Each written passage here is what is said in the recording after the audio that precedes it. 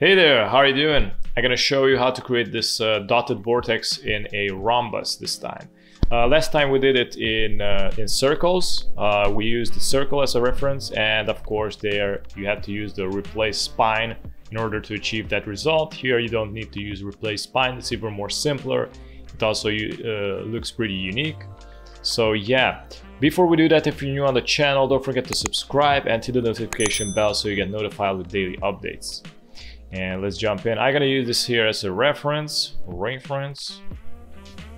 Put it here, and make sure you're in here in fill. So you don't have any stroke. Click on none. So you deselect the stroke. Let's say you have some colors in the stroke. You push this to the none, and you don't have it now, and you put it to the fill. So the fill is up here.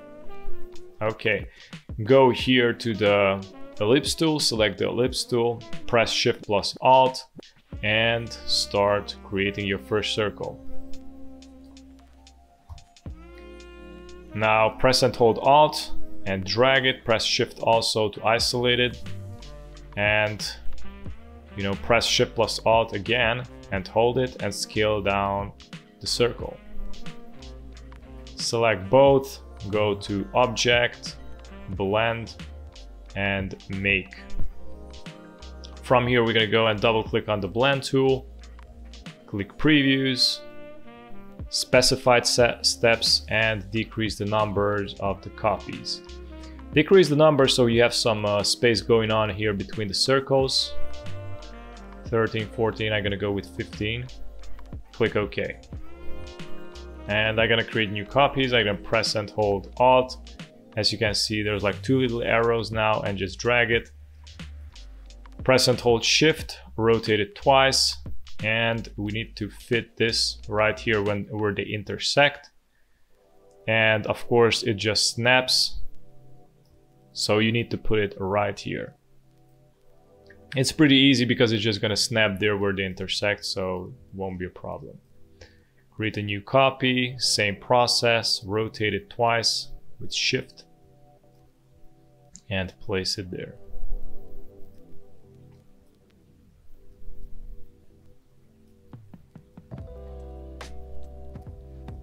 And we're almost done. All right, let me right click and no. Select them all and press Ctrl G. So now you grouped all these elements. And now press and hold Shift to rotate it once, and now you made a rhombus. From here, go to Effects, Distort and Transform. Click Previews. I'm gonna make like, I don't know, 20, 23. Yeah, 23 copies is pretty good. I'm gonna decrease the horizontal percentage to 89. Let me check it out with 89. 88. I think 89 is pretty okay. And now here at the angle, you just need to rotate it. I'm gonna rotate it like this. 5.5. I think it's pretty good. To be exactly like a square, but it's not like a square. I think to put it like 7. It's like more like a square anyways. Just click OK. And this is how you make a nice dotted vortex in a rhombus. Thank you so much for watching. Don't forget to check out the other video also, how you make the spiral one. And yeah, don't forget to like and subscribe. Have a great day. Bye bye.